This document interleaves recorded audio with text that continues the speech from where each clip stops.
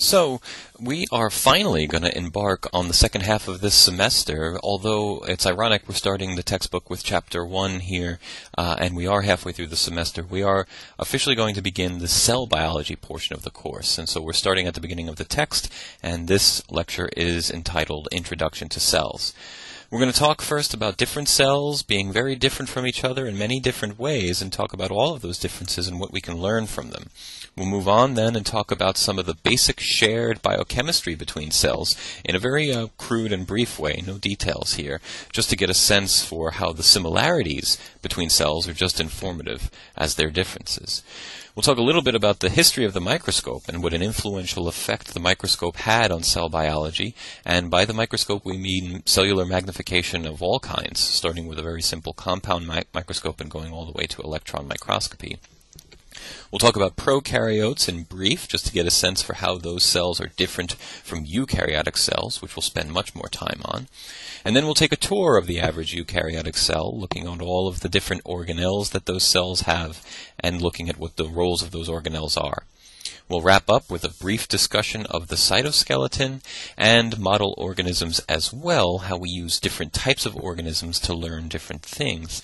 And it should be pointed out that although we're going to be talking about organelles today and the cytoskeleton today, this really is a survey lecture meant to give you a very broad overview of some of the things we'll be talking about in the second half of the semester. We have lectures or pairs of lectures that delve very deeply into many of these topics. So again, we're just getting accustomed to this. You'll find much of this lecture to be review, and that's by design. So, we are on to the cell biology portion of our course. There's no doubt about it. We are done with molecular biology, and we're right on schedule. This is our 10th lecture out of 20. We are halfway through our course. In this lecture, we're going to cover, again, the very basics of cell biology, just setting the stage for ourselves as we launch into this second unit of the course. And so, yes, most of this lecture will be a review for you, and that's intentional. If you do find any concepts from this lecture especially troublesome, let me know right away so that I know that I need to review those basics before we get into greater detail. It should come as no surprise to any of you that all living things are made of cells on this planet. Cells are defined as usually small, although not necessarily small, membrane-enclosed units or sacs filled with mostly fluid and biomolecules as well as some specialized membrane inside the cell. What makes cells truly unique, and I'll go out on a limb here and sound a little bit melodramatic and call cells magical, miraculous, is that as cells grow, they move, and most importantly, they divide into two new, smaller, yet identical cells. Cells reproduce, and that is the defining quality of life. Cells can divide, making two cells from one, and that is what distinguishes living things from non-living things, independent growth and reproduction. Nothing else in the known universe can do that, can divide, can grow, can propagate itself, but living cells, but life. So cells can exist as single, solitary units. We know that because we talk about microorganisms on a pretty regular basis. Bacteria, yeast, protists such as amoeba and euglena, paramecium, things you haven't thought of since your first year here as a biology major. But of course, we also have multicellular organisms as well, also made of cells. So today we'll discuss both single-celled organisms as well as multicelled organisms and highlight their differences. I'm sure you already have an appreciation for the fact that cells can vary enormously in the way that they look as well as in what they do. Much of this goes without saying, but cells, of course, vary in their size. Some cells are a few micrometers across, that is 1/millionth of a meter, or 10 to the minus 6 meters, to millimeters across, which is 1,000th of a meter, or 10 to the minus 3 meters. And please keep in mind, although the words are quite similar, from micrometer to millimeter, that's 1,000 times difference in size. In other words, a cell that is 1 millimeter across is 1,000 times bigger than a cell that is a micrometer across. Cells vary in their shapes as well. Here we see a neuron, a paramecium, some plant cells, and a motile, moving, spiraling bacterial cell. These are all cells. These are all single cells and look at their morphological differences. Look how different they are. That single neuron cell is extremely branched and elongated, very specialized. The paramecium is a single cell, yet it appears to be covered in hair. Of course, we know that's cilia, but that's a single cell right there in the left of center. Plant cells are very regular, like building blocks or Lego blocks, because they're encased in a cell wall, and those motile bacteria tend to be spiral-shaped, allowing them to spiral and move their way through fluid much more easily. In addition to the different shapes, please note the scale of these organisms. Of these cells. The neuron, the scale of that image is 100 micrometers. That's about 0.1 millimeters. The paramecium we're looking at, the scale on that image is 25 micrometers. 10 micrometers is the scale for the plant cells. 0.5 micrometers is the size of the bacteria. So although the bacteria and the paramecium look a little bit similar in size in their pictures, in fact the paramecium is many, many, many times larger than the bacterial cell in true size. Much is the case for proteins. For cells, their shape often implies their function, and that's no mistake even in this image. Neurons are very extended and branched in this way because they need to make multiple contacts with multiple cells, indeed hundreds if not thousands of different contacts with thousands of different cells, and so they take on this branched appearance to allow that.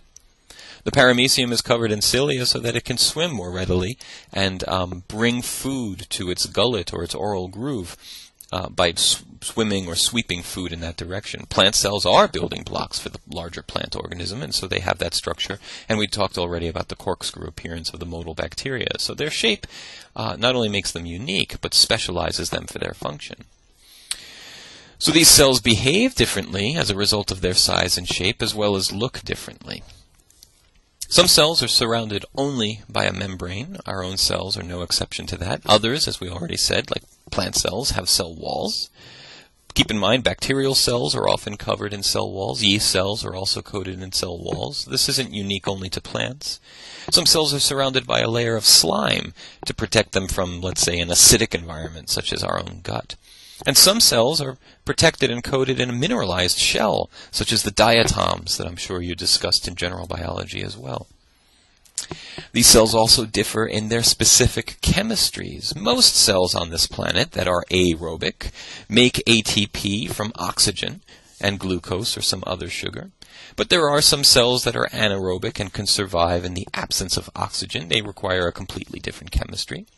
Some cells are autotrophic, meaning they make their own food through photosynthesis or other related processes. But most cells on this planet are heterotrophic, meaning they take the substances of life, the organic molecules of other dead cells, and ingest it and use that for energy. And so I hope you can appreciate the things that make different cells different are vastly different. Their sizes, their shapes, their chemistries. And so each of these differences between cells is an opportunity to understand what makes cells tick. But living cells, all living cells on this planet, also share a great deal of similarity between each other, especially in their very basic biochemistry. With so much variation between cells and so many differences, the things that all cells must share in common must be really important, indeed critical for survival. Otherwise, with so many differences, why would they share any similarities at all? The things that cells have in common, they have in common because they must have them in common in order to survive. So in fact, these shared similarities that all cells have are probably things that all life must do to survive. All living cells grow, and they reproduce. But all living cells are also energy conversion factories. They convert energy from one form to another. They control and coordinate their internal processes, and they have to, in order to be life, respond to and adapt to environmental changes. All living things on this planet, at least, use DNA as their central information-containing repository. They use DNA for their protein coding information. And again, by DNA, of course, we mean chains of nucleotides, the A's, T's, G's, and C's, that make up protein coding genes as well as intergenic regions. The process of DNA replication is virtually the same in every single cell. In fact, what we said about DNA replication earlier in this course was harnessed and learned from bacterial cells. We learned those facts from bacterial cells, yet we can teach them in a cell biology course that's specialized in eukaryotic cells, because how bacteria replicate their DNA is exactly how we replicate ours. The speeds change a bit, the names of the proteins change a bit, but the basic principles are exactly the same. Transcription is the same in every cell. Every cell undergoes transcription to make an mRNA of its DNA gene, and that process is inherently the same in all living cells on this planet. Translation is the same in every cell. Again, there are subtle differences in the details, but every single living cell on this planet has a ribosome of similar shape and function that decodes the information contained in a messenger RNA in a very much the same way. And so what we are really saying is that the central dogma of molecular biology is truly central, and it holds true in every cell that has been discovered by science thus far. DNA contains the information for building proteins. That information is copied into a smaller, usable form of RNA through the process of transcription, and that RNA is then decoded and translated in order to make a chain of amino acids or protein in translation. In addition, the similarities don't stop there. Proteins are the biological machines of life for every living cell on this planet. It is proteins that keep cells alive on Earth, and that is true for all cells on Earth. These proteins are structural, such as the microtubules we're working with in lab. They are catalytic. All of the enzymes we've discussed so far have been proteins that catalyze chemical reactions in a protein-dependent way. They can be motor proteins, which we'll talk about later on this course, signaling proteins, etc. If it is critical for life and it requires an activity, proteins are most likely carrying that activity out, and those proteins came from genes that encoded them. So that leads us to the philosophical question of then what is life, and where did life come from?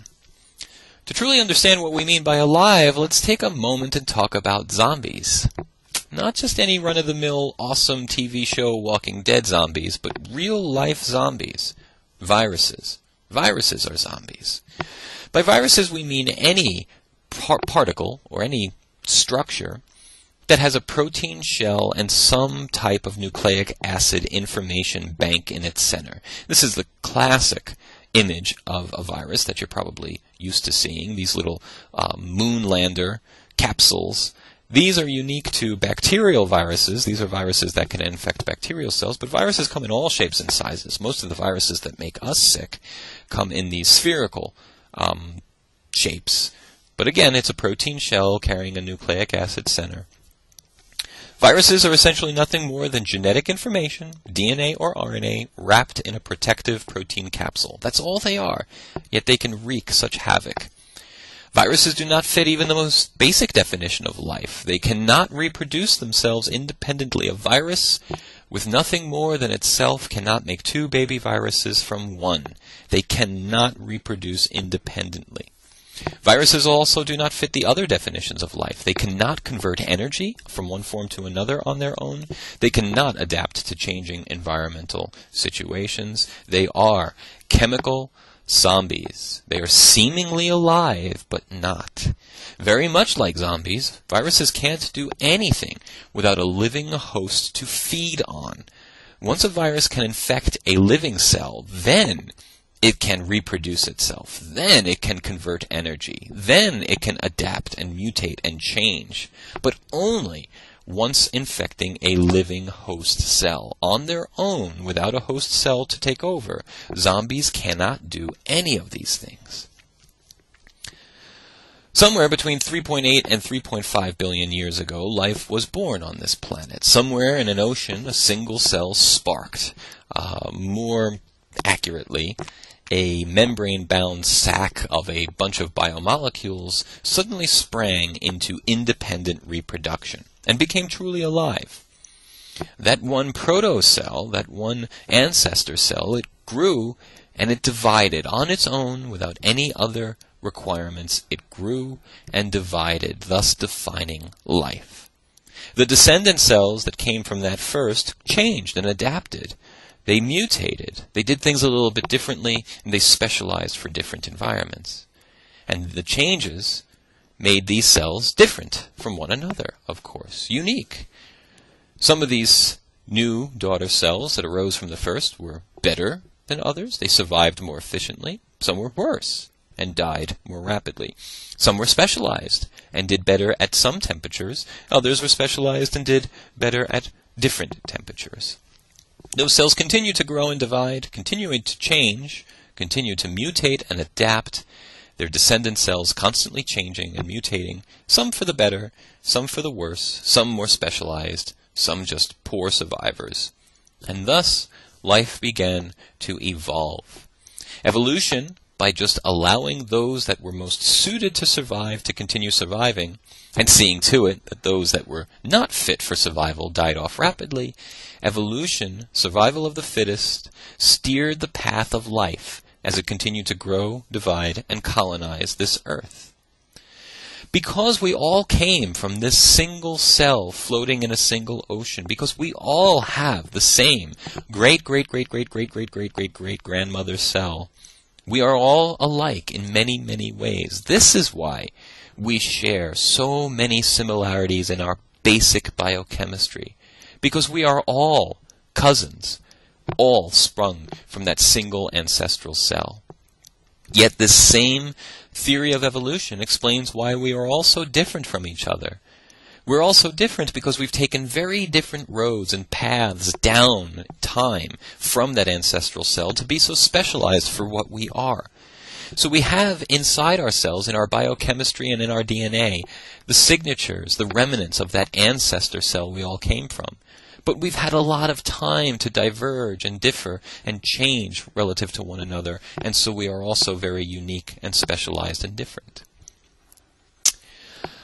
So from there it makes sense to go, not philosophical, but scientific. Let's talk about studying life, not from the philosophical evolutionary point of view, but studying life for what it is, how it looks, and how it behaves. And that brings us to the very intimate relationship between cell biology as a field of science and the microscope as the primary instrument used to study it.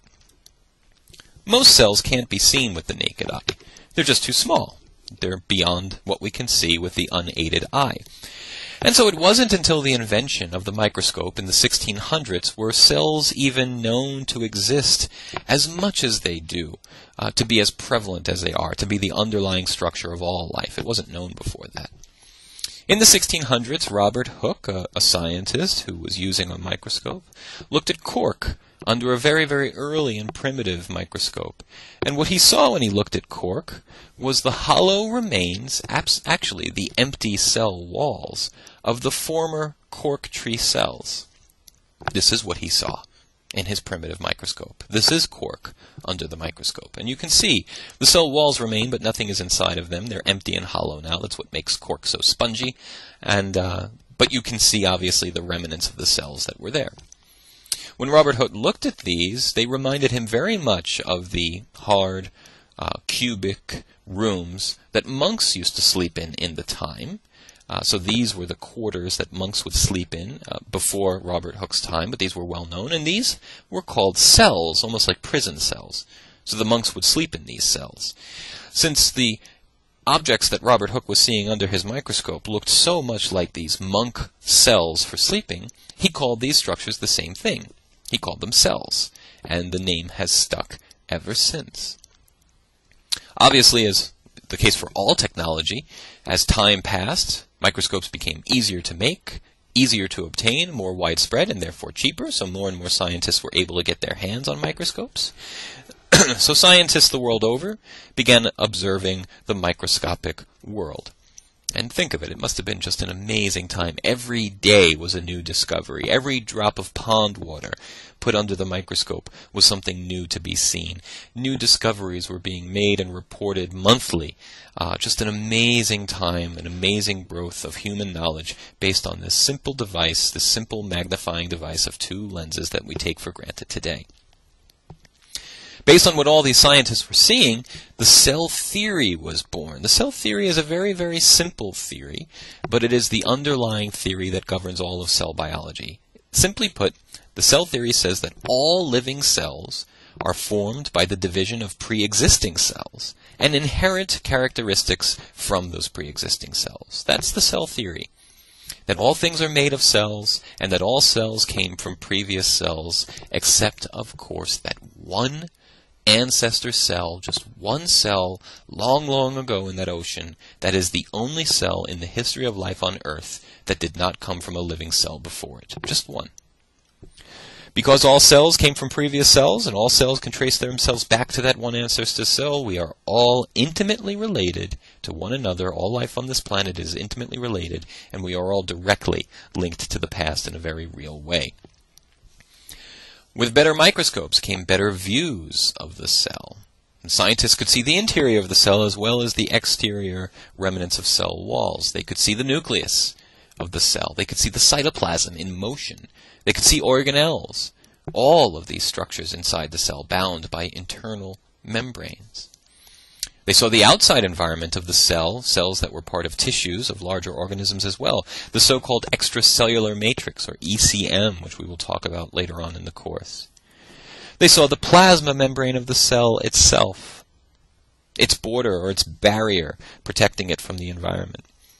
They saw things moving and floating in the cell in a very coordinated and intentional way. They watched the cell move, if it was a modal cell, as it crawled along the surface or swam through the media or corkscrewed its way across the microscope viewing stand. And most amazingly, damn it, they watched those cells divide. They could catch cells in the middle of mitosis and watch two cells form from one, all under their microscope. Knowing how important these observations were and recognizing how critical it was to start to define these structures and understand what they did, scientists started to develop dyes. And these dyes would preferentially stain different parts or components of the cell, helping to make sense of the interior. We had dyes created that were specific to nuclei that stained the DNA. Dyes that would adhere to and stain only the cytoplasm. Dyes that would adhere to and only stain the cell membrane. That would stain the mitochondria, that would stain other organelles, etc. Now, scientists didn't necessarily know what structures were being stained at the time, but they did know that some of the structures were being stained and others weren't, and at least they could begin to categorize and classify different parts of the cell. In the mid-1950s, I believe it was, the electron microscope was invented. This gave far better magnification. Now cells were being illuminated not with light waves, but with much smaller electron waves, giving a much better resolution to the image that could be observed. Electron microscopy allowed us to see individual functions and individual structures of the nucleus, the mitochondria, smaller organelles that hadn't been observed before then, such as the lysosome and peroxisome. Fine order structures, such as the endoplasmic reticulum, all became visible. After electron microscopy, we got fluorescent microscopy invented, which gave better staining and differentiation. Again, we'll be using fluorescent microscopy in our own lab later on in this semester. With fluorescent microscopy, we could do the dyeing or staining that had already been developed, but do it in a way that made it much easier to see what was going on. Here we have three stains in this muscle cell. We have DAPI stain, which is staining the DNA blue or purple, so that identifies the nucleus. We have our green microtubules, much like we will have in our lab, staining the cytoskeleton green, as we can see there. And we have a mitochondrial stain, that is staining the mitochondria dark orange or red. Obviously, being a muscle cell, this cell requires a great number of mitochondria because it requires a great number of ATP molecules, a lot of energy, and so we see many, many thousands of mitochondria spread throughout this cell. And finally, with all of this microscopy and all of these wonderful techniques, we began to truly understand the cell in some large, comprehensive, all-inclusive way. So now let's, of course, talk about cells, different cells. Let's first talk about bacteria because they're simpler, and as always is the case, we can get some of the basics down, and then we'll move on to the more complicated eukaryotic cells. Prokaryotic cells include not only bacteria, but also archaeal cells. Archaeal cells are the most ancient cells we know of. Bacterial cells come in all different shapes and sizes. Their classes for shapes are the spherical cells. Streptococcus is a good example of this. The rod-shaped bacteria, such as E. coli, and we have spiral-shaped bacteria as well. The archaeal cells tend to only come in these oblong spherical shapes, similar to the rod-shaped cells of bacteria. We don't have any other shapes for archaeal cells that we have seen thus far. Prokaryotic cells, whether they're bacterial or archaeal, lack organelles. They only have one membrane. That's the membrane that surrounds the cell itself. They have no other membrane-bound organelles, and that includes nuclei. So there's no membrane-bound nuclei in prokaryotic cells. All that we have is a membrane-bound cell and everything inside of it floating together in the soup of the cytoplasm, including the DNA. Prokaryotes are very, very simple, but they are streamlined, economized, stripped-down life. In fact, many, many things on this planet don't survive nearly as well as bacterial cells do, and I firmly believe that when we have managed as humans to toxify this planet and make it unsuitable for all life of any kind, there will still be prokaryotic cells colonizing the last habitable niches of the Earth because they are the most durable. We've learned a lot from life about prokaryotes. We share a lot of similarities with them, and their basic ways of survival are the same as how our own cells survive. Prokaryotes are extremely numerous. There's no cell type on Earth with more cell number than prokaryotes. They divide very, very rapidly. It takes about 20 minutes for a bacterial cell to divide under ideal conditions. And they do have sex. Those of you who have had me for genetics know this. Bacterial cells exchange DNA, exchange genetic material with one another in real time in a single generation, and that is the definition of sex, which doesn't always have to be synonymous with reproduction. And so we have horizontal gene transfer as well as vertical gene transfer. We have a great deal of opportunity for genetic variation and genetic shuffling, even in prokaryotic cells. This is an example of conjugation of bacterial sex, where a conjugation bridge has been made between two bacterial cells, and DNA can be shunted through that conjugation bridge from a donor cell to a recipient cell. Prokaryotic cells evolve very rapidly. Due to this rapid evolution, they are constantly exploiting new and habitable niches for survival. They are single-celled organisms, but they can grow in clumps, so they can even harness the benefit of safety in numbers that we see in multicellular organisms. They can grow in chains, they can grow in films. In fact, biofilms, bacterial films, are some of the most dangerous problems that hospitals are now facing. These bacterial films are very, very hard to kill. The bacteria protect themselves very robustly in these biofilms. Again, that safety in numbers idea. They shield themselves from antibiotic treatment, and they tend to coat plastics really well, and most surgical supplies are made of plastics. And so if you do have a bad hospital-induced nosocomial infection, it's most likely due to a biofilm that was very stubbornly adhered to something that the hospital was using in the treatment of that patient. And prokaryotes live everywhere. They live in the dirt, of course. They live in our own gut. They live in volcanic mud. They live thousands of feet under the ice in Arctic ice caps. They live everywhere. Some of these prokaryotic cells are aerobic, and they breathe very much the way we breathe. They take in oxygen and use that oxygen to make ATP using a process called oxidative phosphorylation, which you probably heard about in biochemistry if you've taken that course.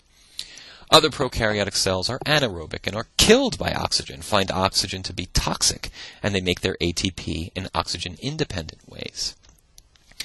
It is now widely accepted that our own mitochondria are in fact the evolutionary remains of an aerobic small bacterial cell that was engulfed by a larger anaerobic predatory cell. Upon this engulfment, the smaller cell was not digested for whatever reason, but instead was allowed to continue to survive within the confines of the larger predatory cell. Because that smaller cell was aerobic, it continued to be aerobic, and it continued to breathe within the larger cell, using oxygen to make ATP. This is a very efficient way to make ATP, using oxygen. And so the smaller cell started providing a great deal of ATP and energy to the larger cell. See, now the larger cell was being benefited by the smaller cell's presence because of all this extra energy being made in a very efficient way. The smaller cell was being benefited as well. If survival is the name of the game, and the only danger of a small bacterium is being eaten, the small bacterium was already eaten, and there's no other danger to be had. In fact, the smaller cell was being kept safe within the larger cell. And so it was a true symbiotic relationship where the smaller cell was being kept protected by the larger cell, and in return the smaller cell was making ATP for the larger cell.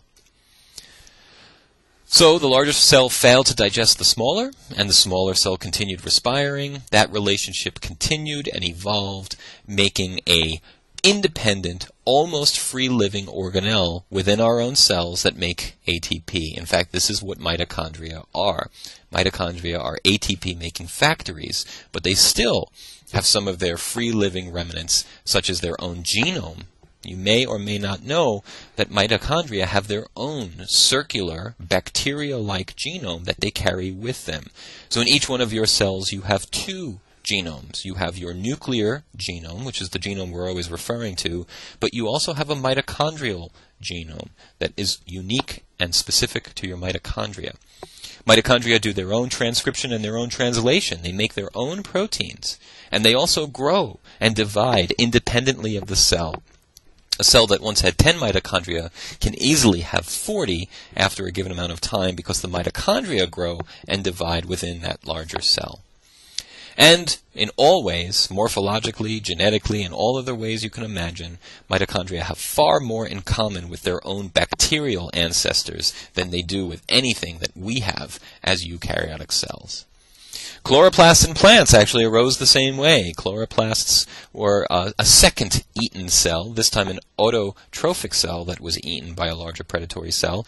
And the same story holds true. It was not digested but maintained, and this ingested cell imparted autotrophic behavior to this larger cell and eventually gave rise to plants. Chloroplasts have their own genome, much like mitochondria do, but of course we didn't reap the benefits of that. We're on a different evolutionary branch, and we are not photosynthetic. We have to eat our food. We can't make it. So bacteria and archaea. They're as different from one another as either is different from us. We can't group these together as very similar cell types. They're not. Just because you're little and single-celled and don't have a nucleus doesn't mean you're the same. Bacteria and archaea are uniquely different. Most archaeal species are what we refer to as extremophiles. They like extreme environments. Archaeal cells live in some of the harshest, most extreme, uninhabitable environments that are available on Earth. Very, very salty water. Brine is what we call it. Where the salt concentrations are much too high for life, well, archaea is there, thriving and living and surviving. The volcanic springs that we find near volcanoes all around the world, that water is not only exceedingly hot, it's also exceedingly acidic. Some of this water has a pH of 0. That's how acidic they are. That's how high the proton concentration is in this water. No living cell can possibly hope to survive in this water except archaea. Archaea is there and thriving. At the depths of the ocean floor, where there is not only no oxygen to be had, but also excruciatingly intense pressures, no living thing can survive at the depths of the ocean floor. But archaea is there, surviving and thriving. Sewage sludge, archaea is there. Industrial waste, archaea is there. The harsh intestinal tracts of herbivores, archaea is there. In fact, archaea are the cell types that break down cellulose in cow stomachs and allow the glucose molecules in that cellulose to be released. These environments are extremely harsh, and they probably resemble the young Earth, the harsh, brutal, and changing environments of a young primordial Earth. And so it leads many to wonder if archaea were the first cell types to evolve on this planet. Was that first proto-cell, that ancestor cell, an archaeal cell, an extremophile, that could not only survive on the harsh young Earth's environment, but thrive there? But enough learning about other things. Let's learn about us. We are a narcissistic group in this class, and we want to know how we work. And we are not prokaryotes. We are most definitely eukaryotic. The defining characteristic of eukaryotes is that they contain membrane-bound organelles, membranes inside their cell, that define and characterize their organelles, including, and most importantly, a membrane-bound nucleus to store the DNA.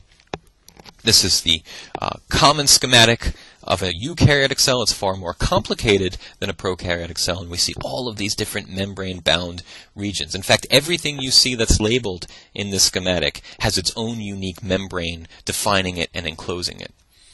In general, eukaryotic cells are larger and more complex than prokaryotic cells. Eukaryotes range from very simple-celled organisms such as protists, like we said, amoeba and paramecium, etc. Yeast also is a single-celled eukaryote, to the most awesomest, coolest, bestest organism ever, human beings, of course. So in this way, the range of different morphologies and complexities and sizes in eukaryotic cells far exceeds what we see in prokaryotic cells. There's just many, many different varieties, more varieties of eukaryotic cells on this earth than there are different varieties of prokes. As the remainder of this course will be focusing on cell biology and largely the cell biology of eukaryotes, because prokaryotic cell biology courses are referred to as microbiology courses, and you've had that already. So since you've taken microbiology, you've had prokaryotic cell biology. This is a course on eukaryotic cell biology. We will spend the rest of this lecture just briefly surveying the inside of a general eukaryotic cell, just to get the basics down, and then we'll delve deeper into the details of all of these as the course progresses. So let's talk about the organelles. Let's get the lay of the land of the typical eukaryotic cell, and let's start with the most important organelle, the brain of the cell, the nucleus. The nucleus is actually enclosed by two membranes which come together to form what we refer to as the nuclear envelope. It is the only doubly bound organelle in the cell. The nucleus contains the DNA of the cell. Well, we already knew that, of course, and it's also the site of all DNA-dependent cellular processes. So transcription occurs in the nucleus. DNA repair occurs in the nucleus. The wrapping of chromatin occurs in the nucleus, of course. The mitochondria, we already gave it away a little bit, but the mitochondria is the powerhouse of the cell. These mitochondria are extremely numerous. Here the mitochondria are stained green. Again, the DNA is stained blue. Each green dot is a single mitochondria, so cells have large numbers of mitochondria because cells need lots and lots of ATP. Mitochondria are present in almost every conceivable eukaryotic cell you can imagine. They are typically shaped like a kidney bean, and they are usually drawn as such. They are the second most recognizable cellular structure after the nucleus because they do have this very unique and constant shape. Mitochondria are also enclosed by two membranes, but very, very different from the nuclear two membranes. We'll talk about why when we get to the membrane structure lecture. The outer membrane is a typical membrane. It's very round and gives that kidney bean shape. The inner membrane is convoluted, much like the human brain. It's folded in on itself over and over again. If we go back to this image, we'll see the outer membrane outlines the shape of the mitochondria, but that inner membrane is the one that you see moving back and forth, back and forth. This schematic also shows it well. It actually matches the electron micrograph in the center quite well. The outer membrane in this image is in light blue. The inner membrane is in pink, convoluted, folded, jammed into the center of the mitochondria. The reason for this folding and convolution is to increase the surface area of that inner membrane to get as much inner membrane crammed into the mitochondria as can fit. And that's because respiration occurs across the inner membrane. If you have taken biochemistry, you've heard about things such as glycolysis and the electron transport chain. You've heard about the TCA cycle and oxidative phosphorylation. The vast majority of those processes occur at or across the inner membrane of the mitochondria, including oxidative phosphorylation itself. So the production of ATP depends exclusively in an aerobic organism on the inner membrane of the mitochondria. The more inner membrane, the more ATP you can make, the happier the mitochondria is, and so a lot of inner membrane means a very productive mitochondria. Again, bringing back memories from biochemistry or preparing future memories to come from biochemistry if you haven't taken the course yet. Glucose comes into the cell. A process called glycolysis converts one molecule of glucose into two molecules of pyruvate. We then quickly, with a few reactions, turn that pyruvate into acetyl-CoA, and acetyl-CoA is fed into the citric acid cycle. We start ripping off electrons from acetyl-CoA in the citric acid cycle. That's really the only point of the citric acid cycle, is to harness electrons, and those electrons are fed into the electron transport chain. Through the electron transport chain, we turn that electron energy into a gradient of protein. Essentially, we create a dam across the inner mitochondrial membrane with a lot of proton on one side and very little proton on the other. And like all dams and all pent-up water or protons, those protons want to flow. And when we let them flow across the inner mitochondrial membrane, we make ATP through the oxidative phosphorylation process. So the energy contained in those high-powered electrons that were stripped off of what was acetyl-CoA, but pyruvate and glucose originally, is released and recaptured by mitochondrial proteins at the inner mitochondrial membrane, and that's how we make ATP. That's essentially the second half of biochemistry in about 45 seconds. To do all of this, mitochondria need oxygen, and they release as a byproduct carbon dioxide. This is why we need oxygen. We breathe in order to provide mitochondria with the oxygen they need for this chemistry. And we exhale carbon dioxide because that's the waste that the mitochondria made. So you see that oxygen is needed at certain steps and carbon dioxide is released at other steps. Without mitochondria and without this biochemistry, much of the food we ate would be undigestible in the sense that we couldn't extract energy from it. And we would promptly die due to a starvation of ATP, not enough energy to keep surviving. So although the nucleus is critically important as the information repository of the cell, the brain of the cell, really what's keeping us alive more than anything else is our mitochondria, providing us with the energy we need to stay organized and living. Although it doesn't pertain to us, we will talk about chloroplasts very quickly. Stop being so egocentric. It's not all about you, after all. We can learn about other things as well. Plants are eukaryotic, so they fall under the umbrella of this course, and they are much more like us than they are different. But plants are lucky. They're autotrophs. They make their own food. Therefore, they can stay put. They don't have to walk around because they don't have to hunt. They don't have to eat. They can stay put in a nice sunny area and live their whole life in one spot, making their own food every time the sun comes out. We are heterotrophs. We need to eat other things. And what's most critical when you're a heterotroph is you got to be able to move around. Because if you stay put in one spot, you can't count on the food always coming to you. So we are modal organisms because we need to find our food and eat our food. We can't make it for ourselves. Plants and many forms of algae are photosynthetic due to the presence of chloroplasts in their cells. Chloroplasts did arise from an ingested bacterium long, long ago. The chloroplast structure is extremely complex and it's convoluted very much like the mitochondria. There are multiple membrane layers stacked upon one another, and a lot of chemistry occurs at these inner chloroplastic membranes. Most chloroplasts are filled with a green pigmented molecule referred to as chlorophyll, and chlorophyll allows these chloroplasts to absorb energy from sunlight directly and shunt or shuttle that energy to biochemical processes. That energy, harnessed from sunlight, essentially performs respiration in reverse. That's all photosynthesis is. See, when we exhale carbon dioxide and water. You knew that any time you saw your own breath on a very cold day. That's your water vapor exhalate coming out. So we exhale carbon dioxide and water. What did we take in? Well, we took in oxygen and sugar. So we take in oxygen and sugar and we break it down to carbon dioxide and water. Gee, that's funny. What do plants take in? Plants take in carbon dioxide and water, don't they? And what do they make from that? Sugar and oxygen. So photosynthesis is nothing more than respiration in reverse. Now the biochemistry is different. There's a lot of different reactions that do that. But essentially, photosynthesis is nothing more than respiration in reverse, taking carbon dioxide and water and using them together to make sugar and oxygen. And we, as heterotrophs, eat sugar and oxygen and break it down to carbon dioxide and water. Now we get our energy from the sugar and the oxygen. Plants get their energy from the sun.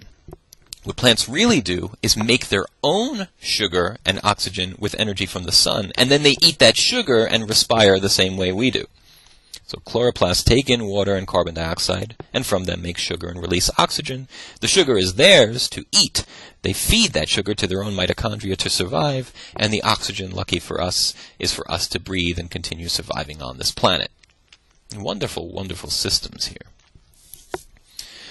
Now, there's a lot of biochemistry in those organelles, a lot of interesting stuff as well. We will talk more about the cellular phenomenon of those organelles as we delve into them more deeply. We will not talk about the biochemistry, unfortunately. That is, of course, reserved for the biochemistry course.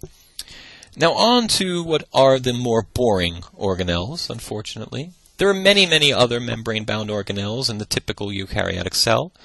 And they are also critical for cellular function. We couldn't survive as well without them. The endoplasmic reticulum is our probably next most important organelle. This is a complex maze of membrane that is involved in protein production and protein modifications. Actually, many biomolecules are made by the endoplasmic reticulum. The rough ER it appears to be rough because it's studded or coated in active ribosomes. These ribosomes are churning out proteins by the tonnage, and so the rough ER is the site of protein synthesis. Specifically, it makes proteins that are destined to be secreted by the cell, and this is what the rough ER looks like under an electron microscope. The smooth ER is smooth because it's not studded with ribosomes, therefore it is not the site of protein production. Instead, the smooth ER makes some specialized carbohydrates that we need for our cells to survive well. Also, many lipids are made in the smooth ER. And this is what the smooth ER looks like under electron microscopy. So all endoplasmic reticuli are sites of biomolecule production, with the rough ER basically specialized to secreted proteins and the smooth ER specialized to sugars and lipids. That brings us to the Golgi.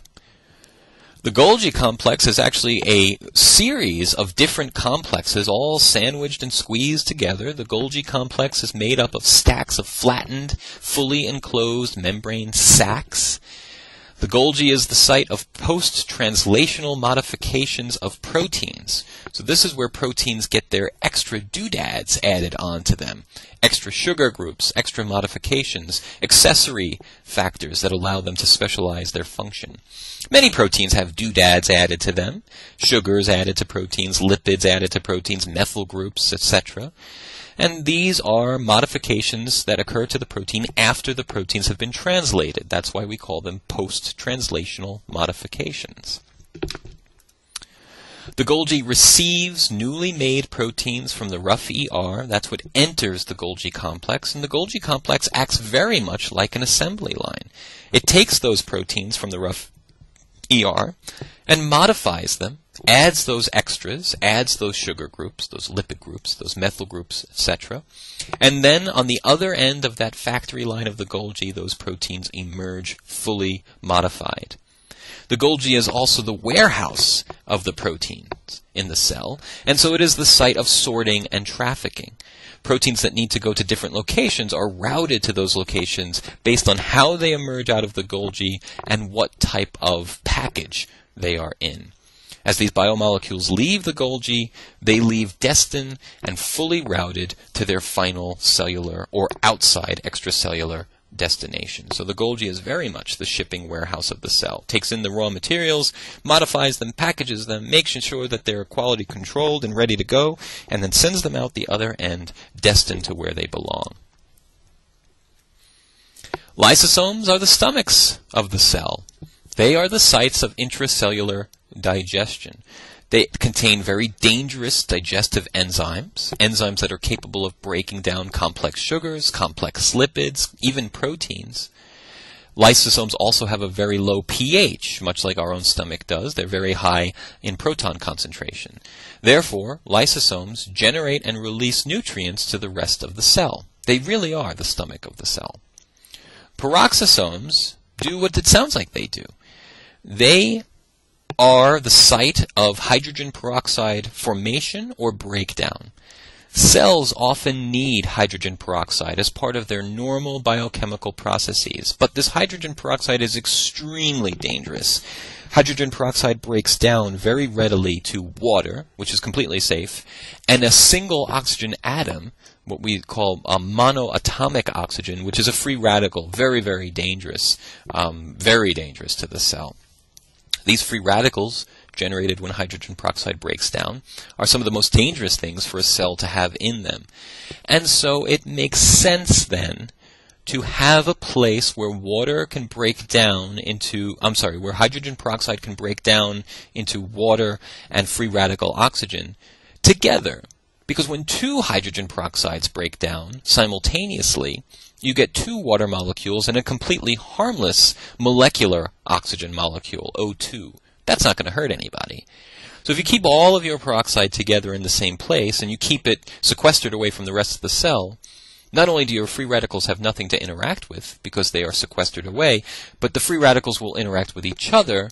O1 and O1 will interact together, making harmless O2, and that's what we want to happen. So peroxisomes provide a safe, contained, segregated place where hydrogen peroxide can be used and allowed to break down without hurting any of the rest of the cell.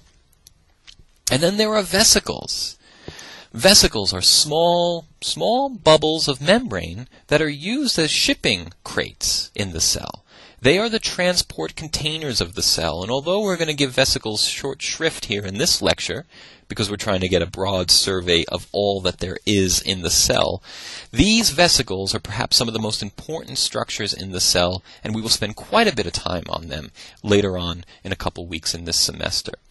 Vesicles are responsible for taking things into the cell through pinocytosis, the pinching in of the membrane. It is through vesicles that things are released from the cell when vesicles fuse with the cellular membrane and spill their contents out into the extracellular environment.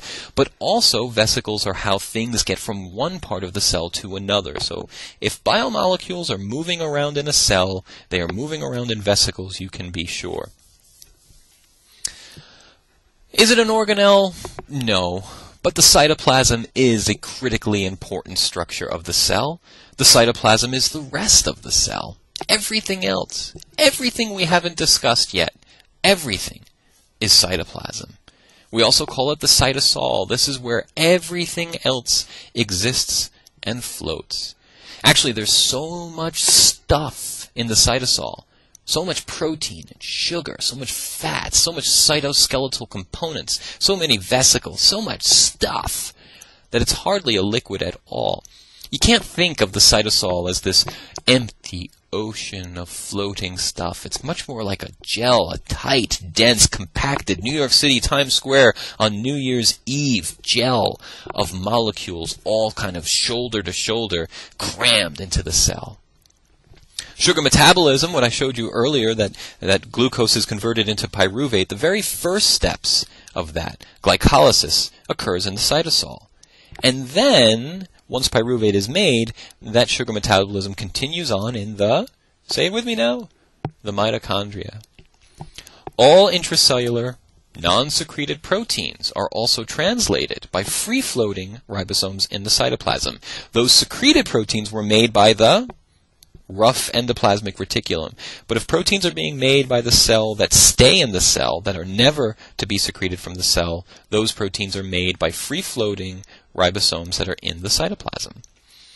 Indeed, the interior of the cell, the cytoplasm itself, is constantly moving. It actually swirls in a clockwise direction. It is very, very dynamic. And this is due partly to the biochemistry that occurs there, but much more due to the many, many things that are moving in a coordinated fashion along the cables of the cytoskeleton. The transport that goes on in the cell causes that cytoplasm to move.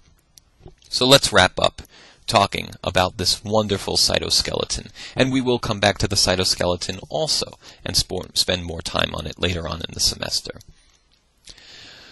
The cytoskeleton is the girders and the struts of the cell. It is the structural scaffolding of the cell. Cells have their shape because of their cytoskeleton. So much as we think of buildings being held by I-beams and shock absorbers, these have their protein counterparts within our single cells, and these counterparts are made of protein, of course, and those are the proteins of the cytoskeleton. So the cytoskeleton is the girders, the I-beams, the scaffolds, the struts, the shock absorbers of our cells. In this image that you see on the bottom right, we see the different components of the cytoskeleton, each represented by a different color, and you can see it really is a web or a meshwork of protein that is truly permeating all aspects of the cell, holding membrane to membrane, holding the organelles together, keeping everything aligned and coordinated. The cytoskeleton is made of long, fine filaments of protein, and the cytoskeleton literally holds cells together. gives them their shape and their stability. Most of these filament proteins are anchored on one end at the nucleus and on the other end at the cell membrane. So the nucleus is not only the center and brain of the cell because it contains the DNA, it is also the central hub that most of the cytoskeletal proteins connect to. There are 3 different protein types that make up the cytoskeleton. There are the microtubules, which we have talked about quite a bit already. They are the largest.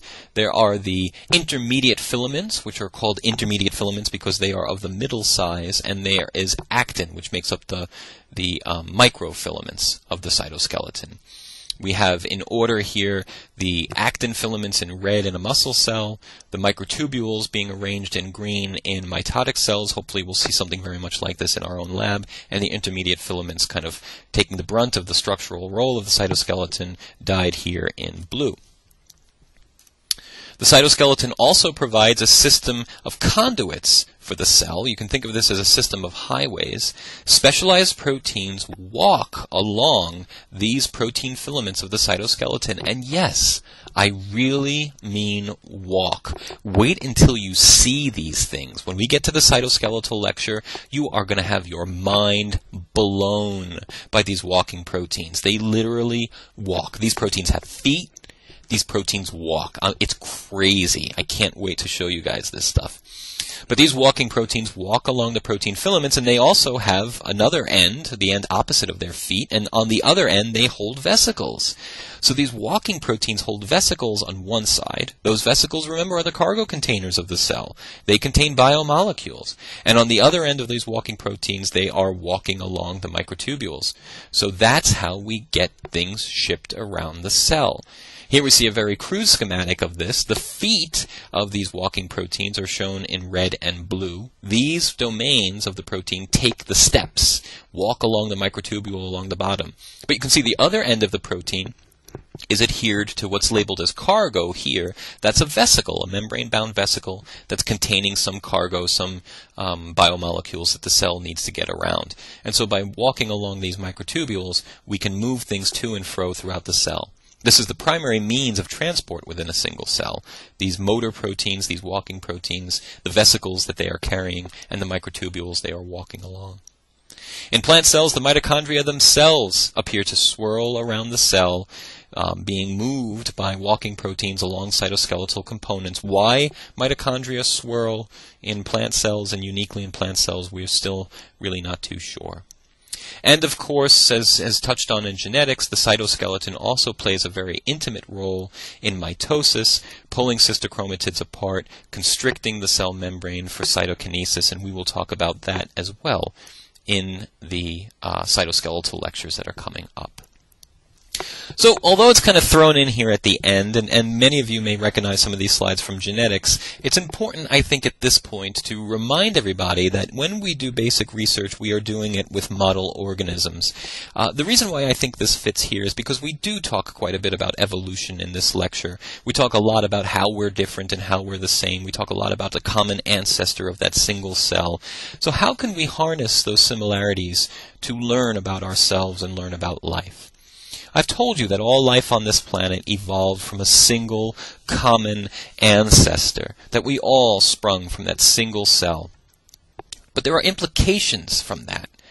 What does this make possible? Well, what it really makes possible is that if we study life, we're studying life. If life is so similar at its foundation, if life all came from the same place, then if we simply study any form of life on this planet, we are indeed learning more about ourselves because we are all distant cousins. So the other organisms we use and study to learn more about ourselves, we call model organisms. We're using those organisms to model our own processes. There are a surprisingly small and select few model organisms that scientists use, and in general we try to use the lowest life form possible to get at the answers we're trying to obtain. So if we're studying very, very simple cellular processes, such as DNA replication, why do that in a monkey or a mouse, where there's so much complexity, and also ethically, when there's pain to be inflicted, when we can learn just as much about DNA replication by studying very simple cells such as bacterial cells or archaeal cells, because indeed these simple prokaryotic cells replicate their DNA exactly as we do because we share the same ancestor. Now, if we want to get a little bit more complicated and we're interested in studying something such as nuclear transport, we can't use bacteria because bacteria don't have nuclei. So we have to use a eukaryotic cell to study nuclear transport. But the way that things are transported across the nuclear envelope in yeast is nearly identical to the way things are transported across the nuclear envelope in us. So we would use the lowest life form possible, single-celled yeast. Maybe we want to study the development of cell fate, the establishment of a body axis. By that we mean, how does a multicellular organism develop into a front end, a rear end, an anterior end, a posterior end, etc. Well, yeast isn't part of a multicellular organism. Yeast doesn't have an anterior and posterior end, so we can't use yeast for a question such as that, but we can use a very simple, small flatworm, such as C. elegans. That's the lowest life form we could use. If we want to start learning about senses and behavior, maybe learning and the effects of some chemicals on learning, then we have to use something that has a pretty robust nervous system and something that can learn. And so we can't really use worms for that. We have to go up, but we can use fruit flies. Fruit flies learn. Fruit flies have nervous systems, and so we can use the lowest life form possible, such as fruit flies. And yes, there are advanced eukaryotic processes, such as cancer and the immune system, where we have to use mammals. We have to use mammals because we can't model these phenomena in any other cell type. And when we're faced with that, we do use mammals. We use mice, we use rats, and in rare circumstance, we even use primates. But we try very hard not to. And indeed, in many, many biological questions, we don't need to go to mammalian systems because we can answer our questions using a smaller, more simpler, more ethically humane model organism. And there's even a model organism for plants. The roadside weed, Arabidopsis thaliana, is the most widely used model organism for plant research to understand how all plants work. All of these organisms I have shown you up here have had their genomes sequenced. All of the genetics of these organisms is finely understood, and these are robust model organisms. What makes a model organism ideal is that it has a short life cycle. We need to see generations and generations and generations of these organisms, and so we would prefer that they reproduce very rapidly. Large numbers of progenies are good for statistical significance. If we see some interesting biological phenomenon in one offspring of an animal, and we only got that one offspring, we don't know if that's a weirdo mutation, we don't know if that's real. We want large numbers of progeny so that we can see the statistics of these phenomenon come out in those large numbers. Of course, research is done in a very artificial laboratory environment, so the animal must be able to survive and thrive in that environment. And typically, a smaller animal is a better animal because it takes up less size, it eats less food, it's comfortable in a smaller cage, etc. And yes, it's true to say, it's accurate to say that there are other commonly used laboratory organisms, including cultured human cells and zebrafish. But the ones I've mentioned on the last slide are what we consider our true model organisms, our classical model organisms, the most commonly used model organisms for those types of questions in research. I'll give you one example of the power of model organisms from zebrafish, a less widely used model organism. Zebrafish tends to be used for developmental studies because zebrafish embryos are transparent during development. So you can actually watch what the living cells are doing during embryonic development without actually sacrificing the organism and killing it. What we learned from zebrafish was how skin pigmentation works. Normal zebrafish have the pattern that you see on the left. They have these yellow stripes and very dark black stripes. But there's a mutant zebrafish called the golden mutant, which is more orangey in color, but those stripes are much, much less pronounced in their pigmentation. The reason why these golden mutants have duller, less bright stripes is because they make fewer melanin molecules. They have less pigment in those stripes.